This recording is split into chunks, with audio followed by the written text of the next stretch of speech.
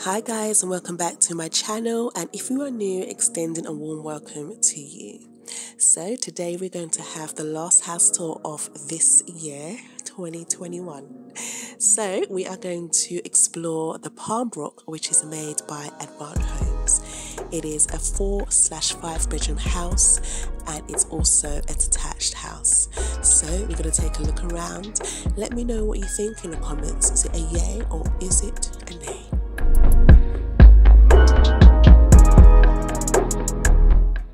So on the ground floor of the property, we have the study room to the left hand side, which we will take a look in a second. And then we also have the formal living room at the front of the property on the right hand side.